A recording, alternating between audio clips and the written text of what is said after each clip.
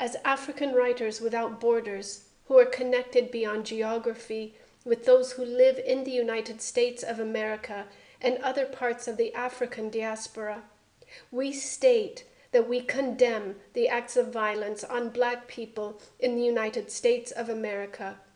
We note in dismay that what Malcolm X said in Ghana in 1964, that, quote, "For the 20 million of us in America who are of African descent, it's not an American dream, it's an American nightmare," end quote, remains true for 37 million in 2020.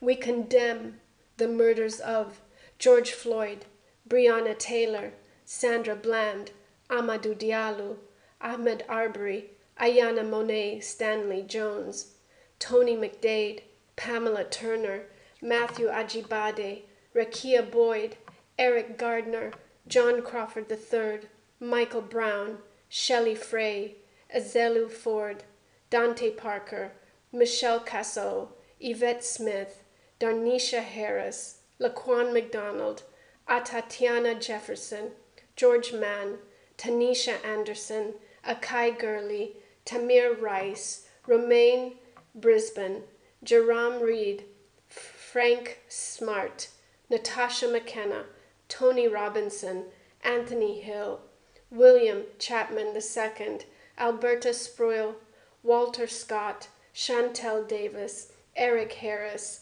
Philip White, Maya Hall, Alexia Christian, Brendan Glenn, Victor Manuel La Rosa, Jonathan Sanders, Salvador Ellswood, Joseph Mann, Freddie Blue, Albert Joseph Davis, Darius Stewart, Billy Ray Davis, Samuel DeBose, Troy Robinson, Christian Taylor, Sean Bell, Brian Keith Day, Michael Sabi, Ashams Farrow Manley, Felix Kumi, Keith Harrison McLeod, Junior Prosper, Anthony Ashford, Dominic Hutchinson, Patterson Brown, Lamontez Jones, Betty Jones, Alonzo Smith, Tyree Crawford, India Kager, Janet Wilson, Sylvie Smith, Benny Lee Tignor,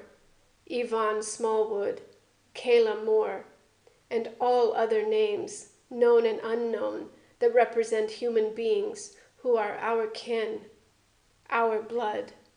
We support the protests in the United States and across the world as our people demand justice for any and all racial killings, whether by police or civilians. We are aware that these are not quiet protests. We do not expect it, and neither should the United States of America. The killings were not done quietly. The police brutality and state-sanctioned murders were done loudly, with no fear of consequences from those who perpetuated them. We acknowledge the African Union's condemnation of the United States government's continual terrorism towards African Americans. We believe that the African Union can and should do better. We ask that African governments recognize our alliance and connections with our brothers and sisters across borders, from America to Brazil and through the rest of the diaspora, that they offer those who choose it refuge, homes, and citizenship in the name of Pan-Africanism. We demand that the American legal institutions independently investigate every police killing, as well as investigate any complaint against police violence. We demand that any accused be suspended without pay until a fair trial clears them of charges. In essence, we are asking the United States of America to be brave enough to adhere to its own Bill of Rights so that it can be the land of the free for all Americans, regardless of color, creed, or sexual orientation. We assert that Black Lives Matter.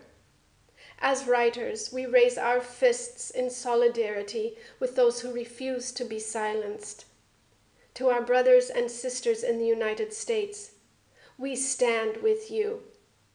We ask all decent human beings to join us in being our brothers and sisters' keepers. As they protest in the United States, please give whatever donations you can to Black Lives Matter.